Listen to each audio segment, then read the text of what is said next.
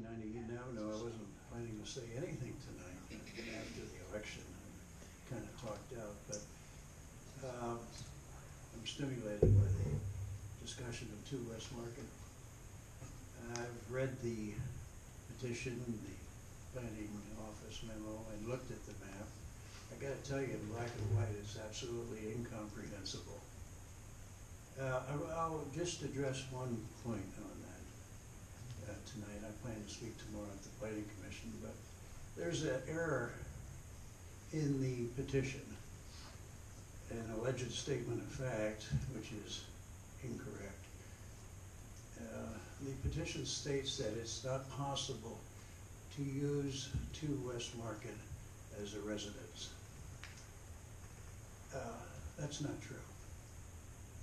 It's true that the petitioners don't want to use it as a residence. They want to use it as a financial office, and have been for the past year in violation of the Commonwealth Court. But so the assumption behind that statement is no one else wants to use it as a residence. No one else wants to rent it for a residence, or no one else wants to buy it for a residence. This reminds me of a zoning hearing board case some years back.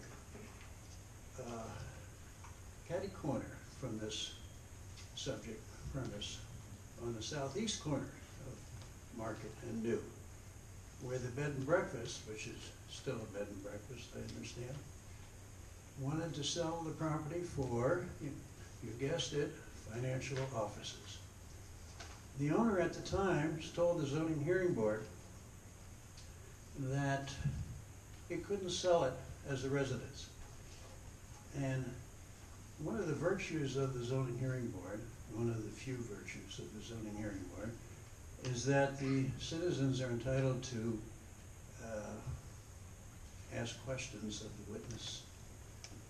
And there was a citizen who is appearing before you now who asked repeated questions of this homeowner.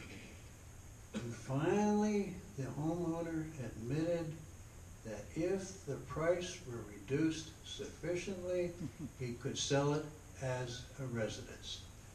Well, the same thing applies to 2 West Market. The broader issue here is that, and as I've said before, businesses like to move into nice residential neighborhoods because they're nice, and also because it's cheaper than buying commercial property. Now, if you allow that to happen, that is market-driven zoning. And as I've said before, that's what Houston has. I met somebody from Houston recently, incidentally, and I confirmed that they have no zoning.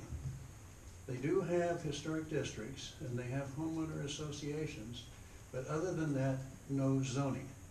Now, if you want to have market-driven, in effect, market-driven zoning like that, what's going to happen again and again and again? Businesses will keep moving into residential areas. And so you give up your residential areas, your quality of life in those areas, and what do you have left? You have just businesses scattered all over the city instead of being concentrated. You have some vacant storefronts from businesses who have left the commercial area for a residential area, and you have reduced quality of life. And if that's what you want, go for it. But instead of people coming into the city, you're going to have people moving out. Thank you.